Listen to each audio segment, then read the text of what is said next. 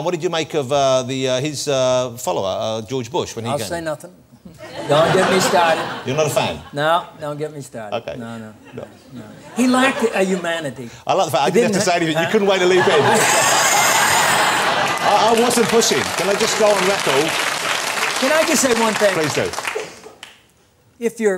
If you have any measure of heart, you start to get a feeling that you need to make up. You know, I'm in the program, the 12-step, and one of the steps is that we make amends. You know, after those 8 years, which were like 8 years of dictatorship in our country and the world, a lot of people died and a lot of people suffered.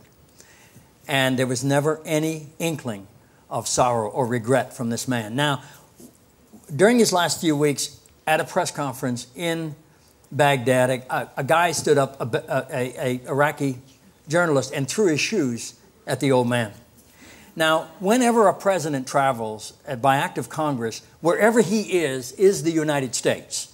Air Force One is the White House. And his protection is always Secret Service. So the guys that jumped on that fellow and subdued him were Secret Service. They were Americans.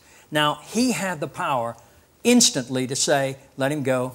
I'm going to pardon this fellow, and I'm going to make it official as soon as we're finished here. It would have sent a message of unparalleled importance, not just to the Iraqis, to the rest of the world, but to us Americans who had been literally savaged by his lack of leadership. He was a bully. That's the bottom line.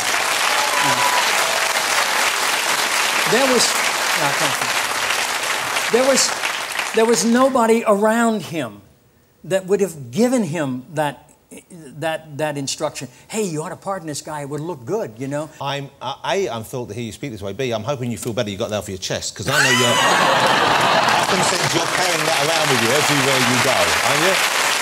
I'm an awful man. But no, it's heartfelt, and that's what makes it worth listening to.